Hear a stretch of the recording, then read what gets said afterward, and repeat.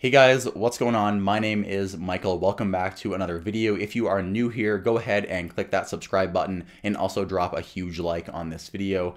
Today I'm talking about my top 5 features that I wish to see in iOS 13. So these are just based on speculations and based on rumors, except for one of the features that I'm going to say. One of the features has almost been 99% confirmed, but other than that, most of these are just speculation and just my hopes for a more improved version of iOS coming this fall. So we're going to go ahead and start with number 1. It is dark mode. Of course it's dark mode. I don't think the internet can stop talking about dark mode at this point. I've taken a few screenshots here of what the operating system would look like with the dark mode. This is inside settings. This is inside the App Store. And here is health. So pretty much any application that has a white or a light colored interface is going to look really nice with dark mode. I was able to do this just with an accessibility setting called Smart Invert Colors. And the fact that the UI can look this good with a toggle that is already existent in iOS just says that Apple doesn't have to do that much work to get a dark mode that looks nice in iOS 13. Because you can turn on this feature right now on all of your guys' iPhones and you can get a UI that looks like this. So this looks pretty darn close to a dark mode, and Apple only needs to make a few little tweaks to really make it a solid UI on your iPhone. So I don't think they need to do much work, and I'm kind of shocked that it took this long to get a dark mode on iOS 13. But this is the one feature, like I said, that has almost been 100% confirmed. The rest of the features I'm going to tell you haven't been as confirmed as dark mode. So let's go ahead and move on to number 2. So number 2 is some improvements to iMessage. Now, I found a report online saying that iMessage was going to get a few improvements to make it more like WhatsApp, because WhatsApp, as you may know, has been getting very popular recently, and I think Apple really needs to step up their game and give their customers a few extra enhancements and improvements here and there just to make it a worthy messaging client.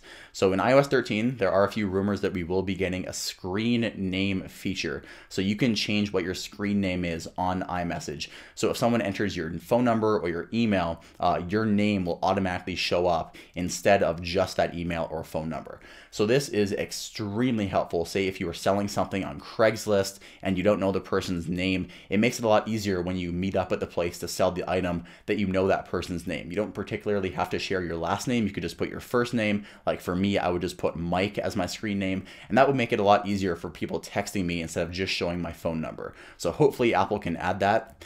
There also is a rumor that the button for Animoji is going to be moving. Now, this is a pretty small change, but right now, if you want to send an Animoji, this is just a screenshot. This isn't the actual messages application, but if you want to send an Animoji, you have to click on the very small Animoji application on the bottom right.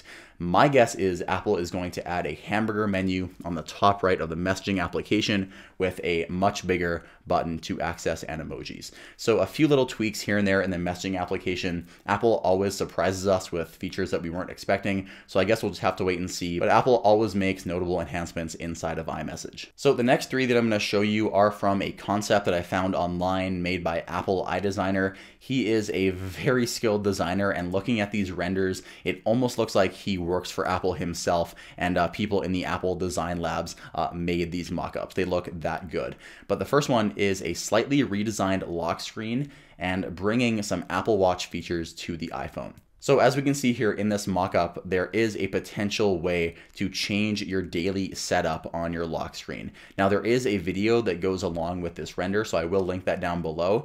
But this render suggests that we can change our daily setup simply by 3D touching on the wallpaper and switching through different options. As you can see there, it looks like they have multiple setups on that person's iPhone, and you can just swipe through them and change which setup you want to have. Now, what does that mean by setup? Because right now you can't really change anything on the lock screen.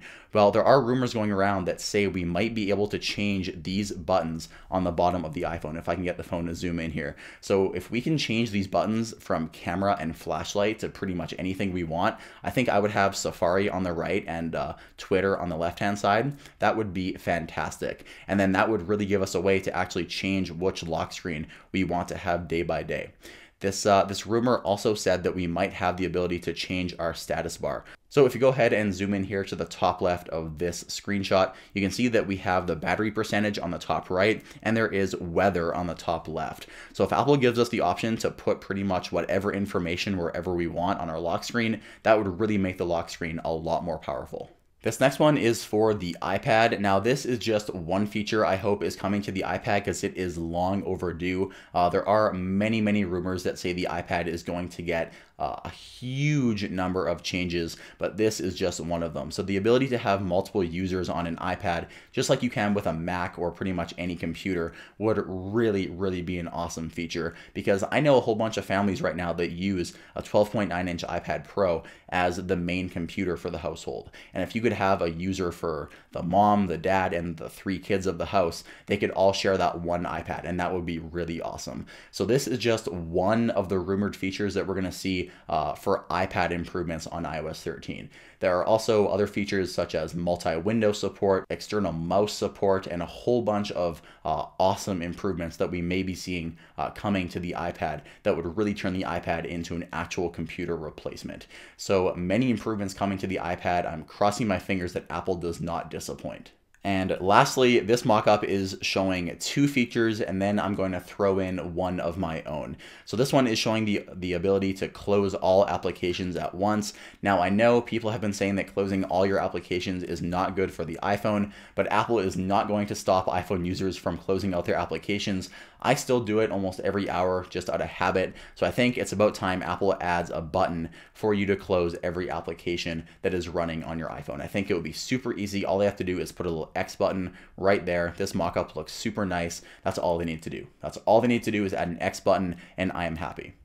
Next up on this render is the option to lock applications. So if we could lock applications in different spots on our home screen, that would really be a game changer. Now, I think this is a fantastic way to do it. You have the delete button on the top left of the application, and then you have a little lock button on the bottom left. So if you lock it in place, it'll stay exactly where it is on the home screen, and you can rearrange different icons around it, and you can have different options to see your wallpaper, and hopefully Apple can add options to view widgets on the home screen as well. And finally, one thing I just want to throw in here at the end, I hope Apple finally fixes the volume heads-up display, or the volume HUD.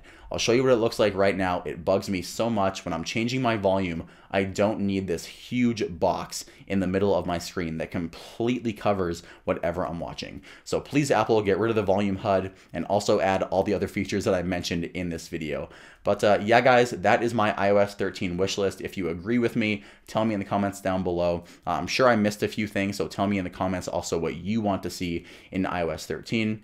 Other than that, guys, thank you so much for watching. My name is Michael. Drop a huge like on this video if you enjoyed it, and I'll see you in the next video.